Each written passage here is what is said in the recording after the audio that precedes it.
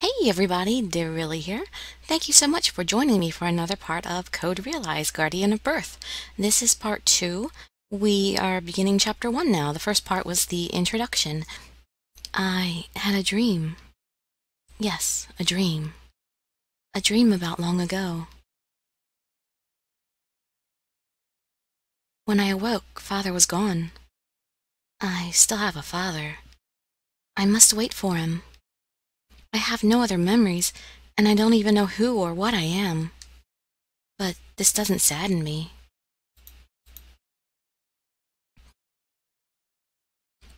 He had left a note for me at the mansion. It had a number of rules written on it. Never leave this mansion. I will come back for you, I promise. Lastly, it said this: you must never break these rules, no matter what. If you do, nothing but misfortune will come, because you are a monster. A terrible father. But I broke those rules. That's what caused this to happen. People chased me and called me a monster. I even brought misfortune down upon those who have accepted me and tried to love me. And since then, I have kept myself shut in that room for a long, long time. Because I am a monster. Until the day I die, I must sit right there and wait for Father to return. That is what I believed. The sound of birds chirping slowly raises me from my dream into consciousness. I feel a gentle breeze blowing. I'm not in that room anymore, that comforting yet lonely cradle. It comes back to me. Lupin took me away. I open my eyes to see a field of grass stretching as far as the eyes can see. Huh? Ah, you're finally awake. Why do you look so stunned? I see. It's because I'm too handsome to be believed.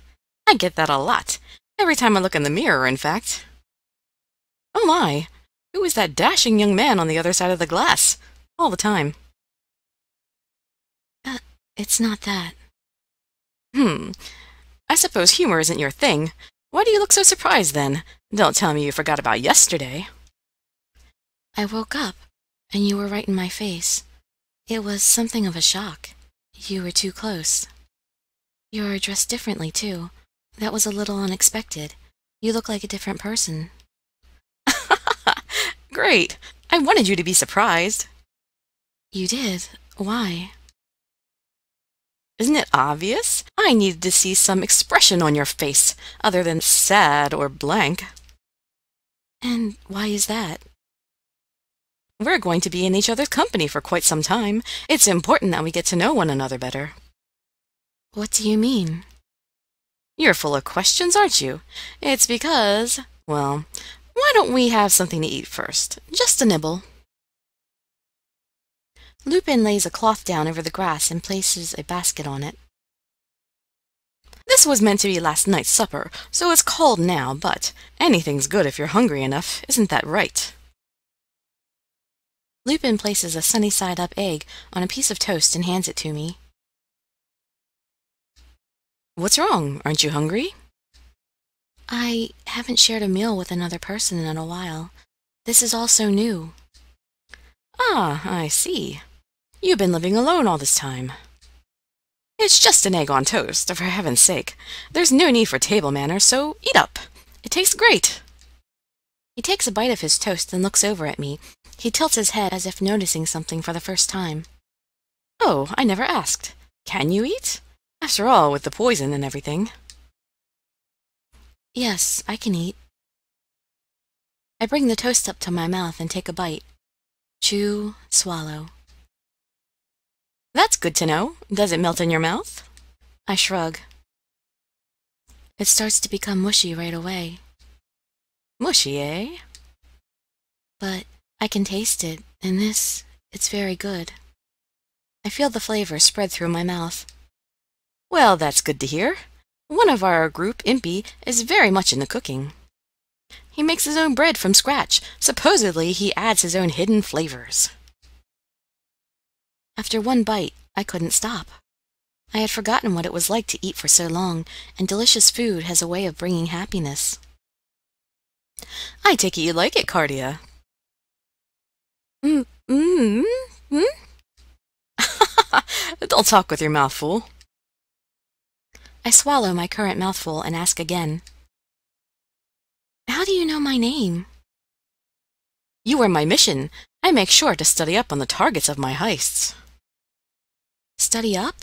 How did you find out about me? I happened to procure some confidential materials from the British government. Procure? Well, steal, if you want to be precise. There's nothing I can't steal. Money, jewels, or information.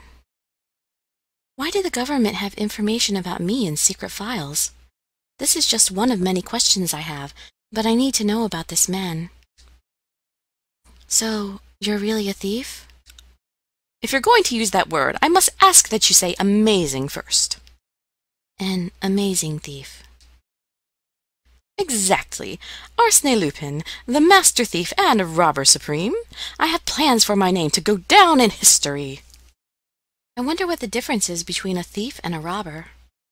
Isn't stealing bad? Well, in general, yes, but I am a thief with a heart of justice, so it's not a problem. Thief and justice seems to be a contradiction. A handsome man is always riddled with some sort of contradiction, don't you know? His answer doesn't really make sense to me, but I nod and turn my attention back to my food. Sitting here in the warm sunlight, the meal becomes entrancing. The taste of the egg with Lupin's cheery voice is somehow very soothing. Once I collect my thoughts, I take a better look at Lupin as he eats his egg on toast. I have another question. How am I so handsome? That's a mystery that not even I can solve. That's the second time we've had this conversation. This man, it's amazing how much confidence he has. That's not it. Those men, the ones from yesterday, where were they trying to take me? One moment. All right, it's too much to take in all at once, so I'll try to keep it simple. First, those men were after the horologium. Horologium? Lupin becomes very serious. It's a source of unlimited energy, a heart that beats forever. That's what the horologium is. This gem is completely impossible to create using modern technology, but the secret file said that one man succeeded. The process he used to do so is unknown, and the man buried the gem within the body of his own daughter. His daughter? You mean... That would be you, Cardia. I don't know anything about my father. Do you know him, Lupin? I stare at him in surprise, and he looks back at me with some surprise as well. Of course I do. Anyone who lives in Britain, no, anyone in the civilized world knows about him. What's more important is, why don't you know about him? He is your father. I can only remember 2 years of my life. 2 years? Yes, I woke up in that mansion 2 years ago. All I knew was that I had to wait there. The father would come for me. And yet, I broke the rules that he laid down for me once in the past. I still regret it. Lupin looks at me questioningly, and I speak up again. Even though I don't remember much, I do know some things. I read the books that were in the mansion, but... I see. So you know nothing of the outside world. You have knowledge, but no life experience. I was waiting for Father all that time. He's the only thing I have. Please, Lupin, I want to know more about my father. He looks at me for a while, then nods. All right. I'll give you a brief overview. You'll need to know this to move forward anyway. First of all, your father is a scientist named Isaac Beckford. Does that sound familiar? I shake my head. He's a scientist who has changed the course of history. He has been called the modern-day Prometheus. Prometheus? In Greek myth, he brought fire to humanity. Isaac has had that much of an impact on the revolution of modern society. Revolution of Society. I think I read about that in a book. Was it called Neosteam Engine? Oh, so you know of it. That invention led to a massive expansion of Britain's industrial and military power. Isaac became Britain's military technology advisor and developed a number of powerful new weapons, as well as Steel London, but he never saw the completion of Steel London. He simply disappeared one day after appointing a successor to his position. This all seems like a story about a faraway land and doesn't sound real. That man is really my father? Yes, according to the information I was able to find, that is. Do you remember anything about him? I shake my head. Lupin seems a little disappointed, but sighs. I see. Anyway, those men from the British forces wanted to get their hands on your Orogion, doubtlessly for bad reasons. What's behind all of this is Isaac's will. My father's will? That is when a certain dashing gentleman thief decided to snatch you away from the hands of your captors. All this information is flooding into my head, and I feel a little dizzy. I must look very serious because Lupin smiles, as if to lighten the mood. I'm sure all this is very hard to wrap your head around. I'll tell you whenever you want, so just take it in little by little. Okay, I'll do that. Now it's my turn to ask questions. I'll answer what I can. About the horologium, is it true? Do you really have it inside your body? Is it your heart? I nod.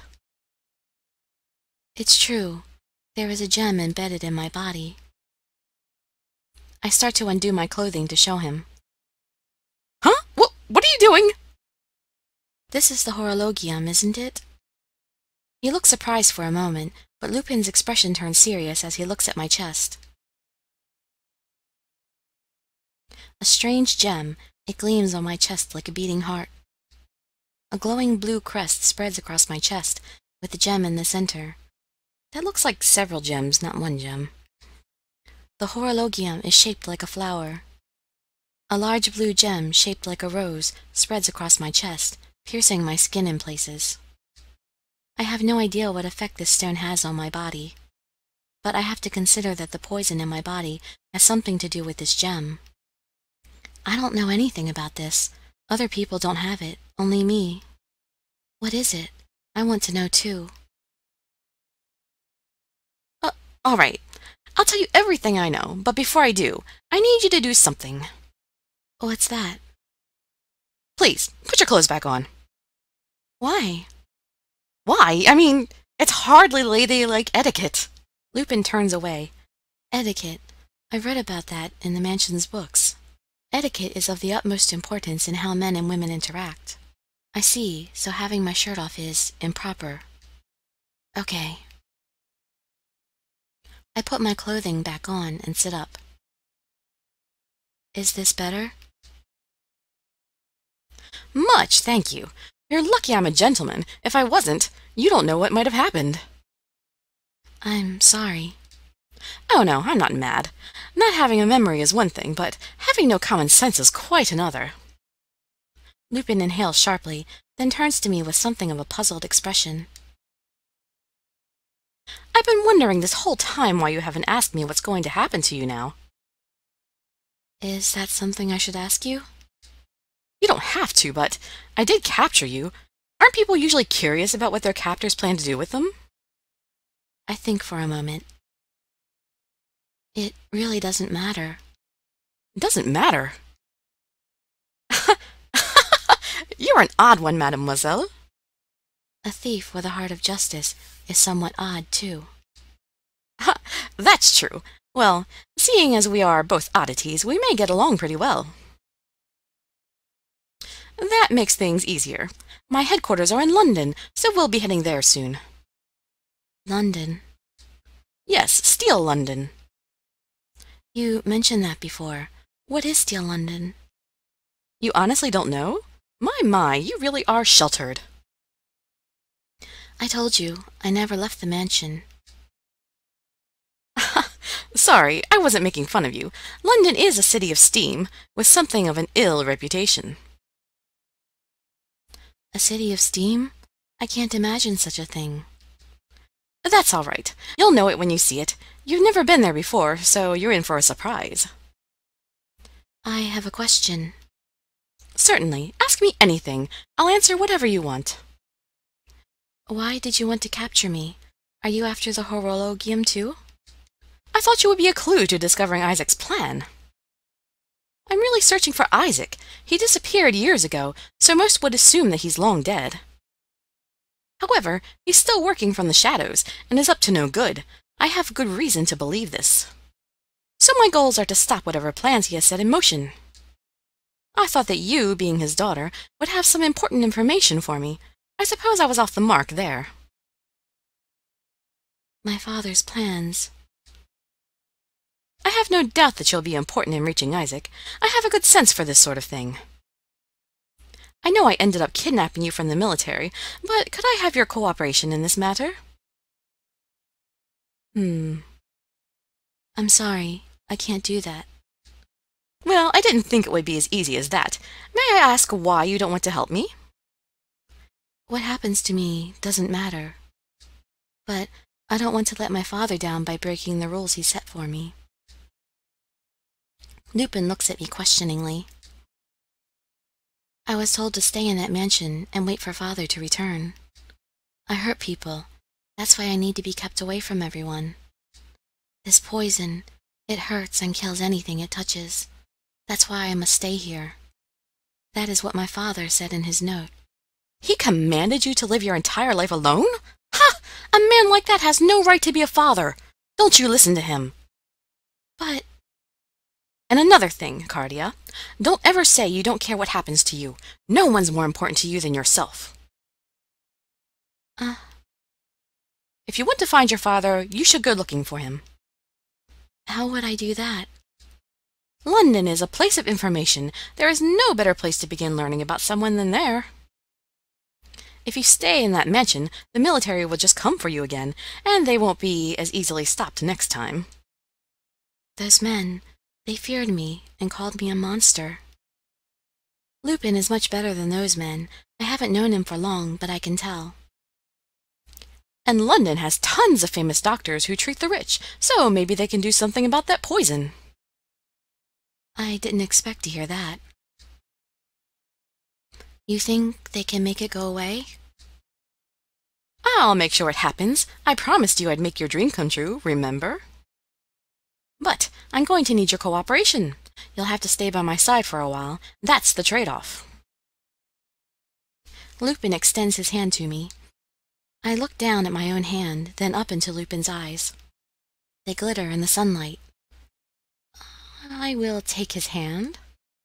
I nod hesitantly and take his hand. Excellent! The deal is sealed. I feel his strong grip through my gloves. When I see his smiling face, I feel the warmth in my chest, like a wind blowing into my heart. Now that we're settled, we just need to wait for him. For who? You'd better watch out. He's got a weakness for cute girls like you. I'm cute? Lupin smirks, then bows deeply. Of course, milady. Once we arrive in London, your beauty will draw the attention of many a man. You must beware of those sweet temptations, mademoiselle.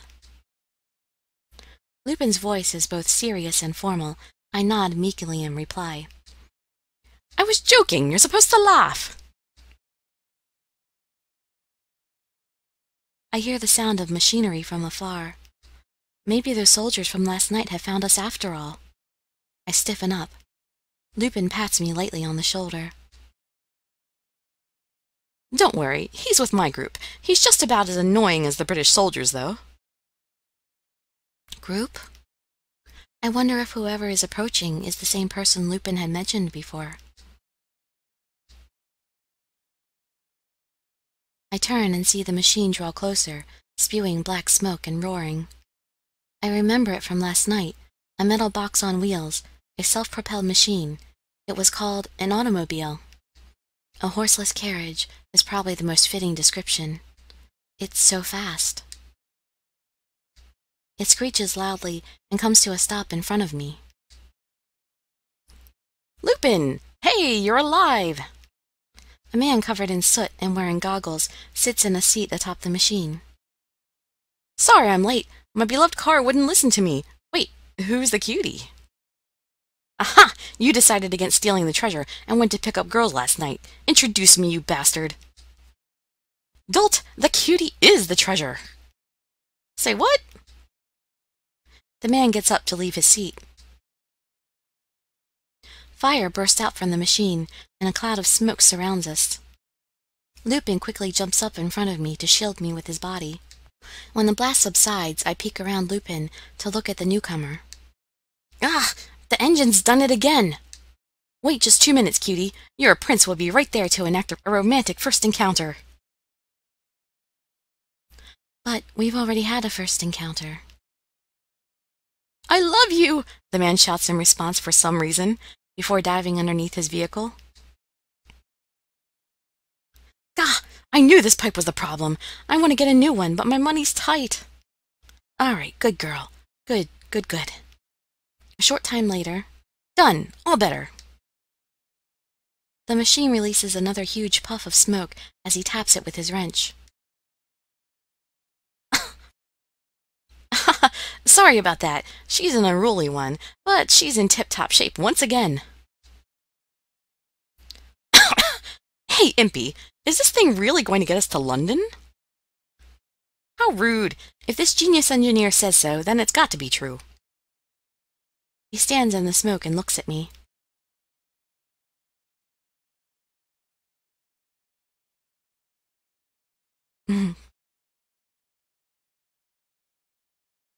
Ah, nice to meet you, cutie. It is I, your very own prince, astride a white horse. He raised his goggles and smiles at me with his soot-covered face. Don't mind him. He's not a bad guy. He's just a scatterbrained tinkerer. Excuse me, that's distinguished engineer and great inventor, and amazingly good-looking man who knows what's what. Most importantly, a man who will one day land on the moon. Impy Barbicane, ready, willing, and available. Nice to meet you. I'm Cardia. It's nice to meet you. Whoa! Now that I get a closer look at you, you are ridiculously cute. I could swear Venus de Milo escaped from a painting. Venus de Milo is a sculpture. You can't even engineer a proper pickup line. Oh, just call me Impy, Miss Cardia. As he's saying this, he gives me a good long stare. Well, you are a special one. If you desire full-service love maintenance, I can provide it. Let me give you the tune-up of a lifetime. I'm not sure how to deal with him. As Impy wipes his grimy face with a rag, Lupin hits him in the face with a punch. Ow! What was that for, Lupin? Enough chit-chat. Let's get going. Those troops aren't idiots. We shouldn't stay here for too long. All right. You're a better speaker with your fists as usual. That's not going to get you any girls, you know. I only use my fists to speak with people at your level. Oh, good. I guess I don't need to worry since there's nobody else at my level. Yes, you are on a level all your own. Impy is cheerful, while Lupin sounds annoyed. It's almost as if they're having different conversations. I'm turning the engine on. Not starting up. The machine roars to life and spews another cloud around us. Whoa! Is she leaking steam again? Come on, darling, you can do it. What can I say? There are a lot of strange people in the world.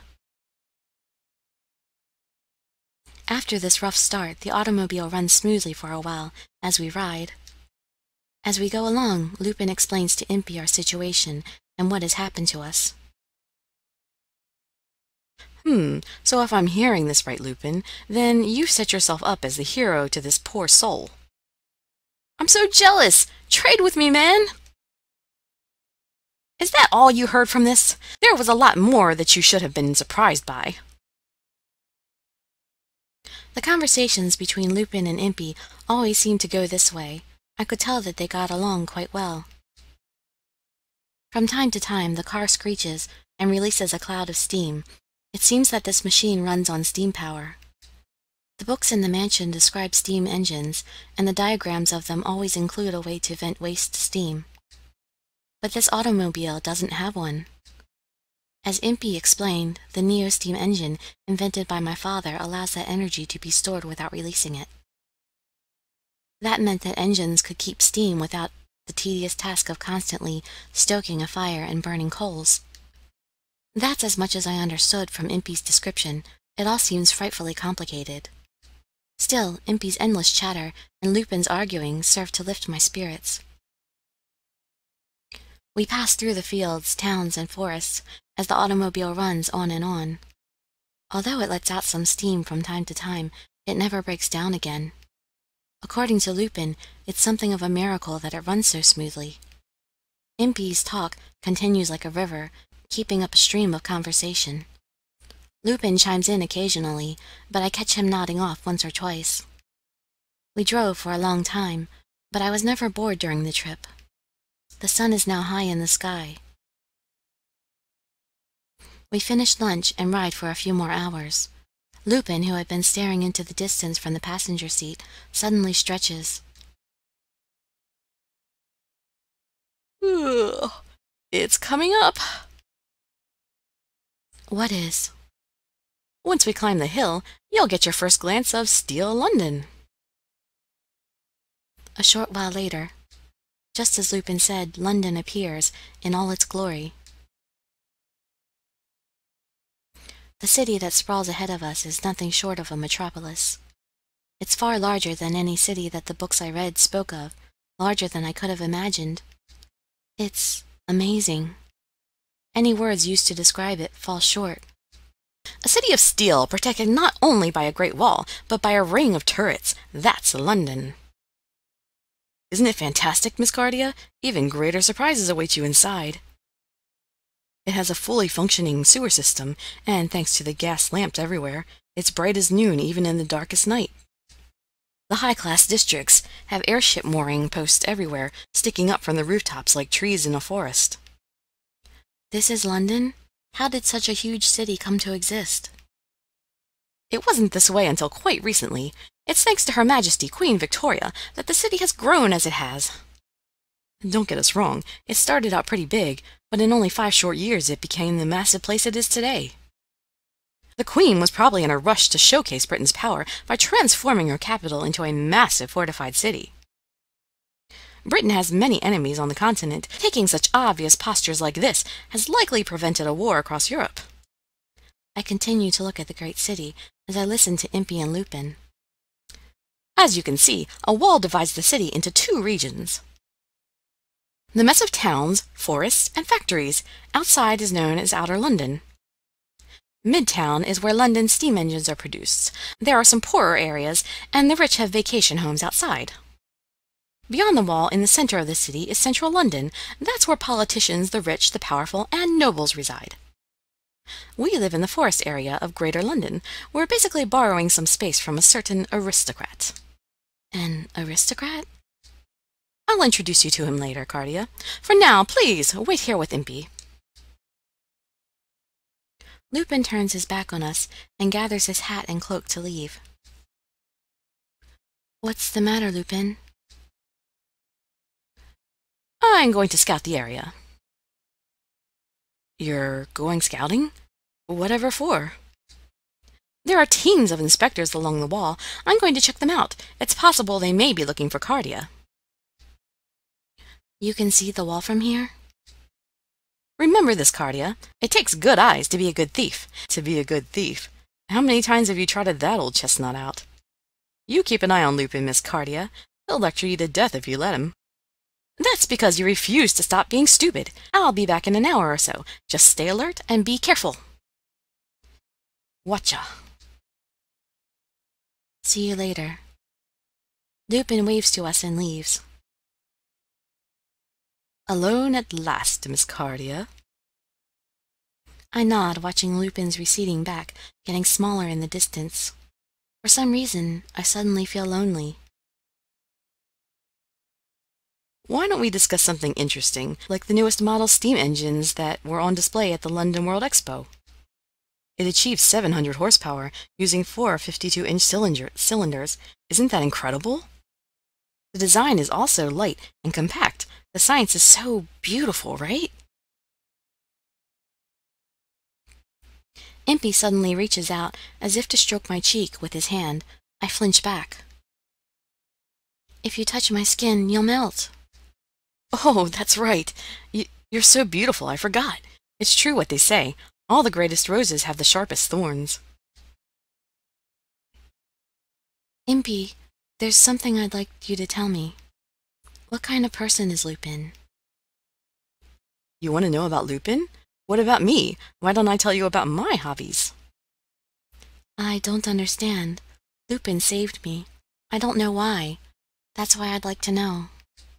I'm impressed that you could blow me off so casually. That's great, Cardia. I can get into this frigid beauty thing. Hey, I'm kidding. I'll tell you. Those cold eyes of yours will make me cry. Stop looking at me like that. Lupin didn't say anything. I suppose he didn't want to confuse you by telling you everything all at once. All right, as a gift to commemorate our new friendship, allow me to enlighten you. That man is more or less a hero.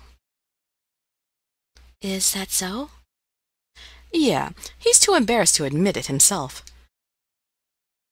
Isaac created a special task force known as Twilight. Someone else runs it now.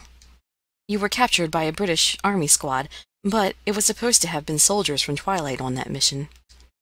But the plans got changed somewhere, and those guys came instead. That's good for us, because Twilight has the elite forces. If he'd had to rescue you from Twilight Squad, we may have been in some real danger. We got lucky, that's all. According to Lupin, Twilight is planning some kind of massive terrorist act. And the last step in executing that plan is getting their hands on that gem in your chest. The Orologium, isn't it? This stone? I raise my hands to my chest protectively. It's all just hearsay, but once Lupin heard about that, he decided to do whatever he can to stop it. That's why he's looking for Isaac, the man behind their whole operation, and why he saved you. See, isn't that heroic? Even for a thief. I see. Even for a thief, he makes it sound like thieves are normally heroic. Lupin himself said that he saved me because he was a thief with a heart of justice. Just knowing all this makes me very happy. So, Lupin's not a bad man. Hey now! Did you think I was evil? I turn, startled, to see Lupin behind me. It sounds like you told her everything. Well, that's the long and short of it. It was probably someone with power in the government who gave the order to abduct you. Of course, government official or not, I have no intention of giving you up.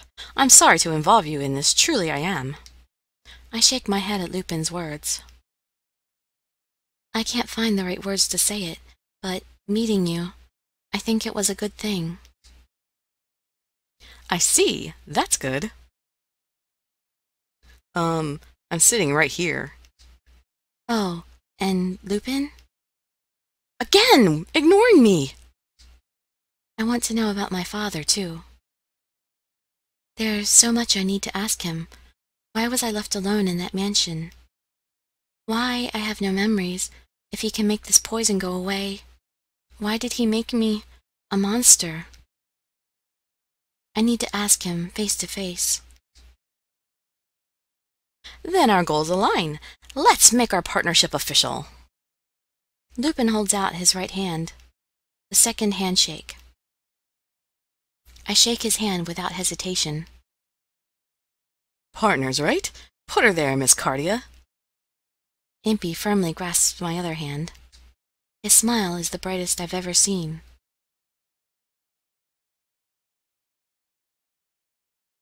Alright, we're going to cut it there because I think this is running a little bit long.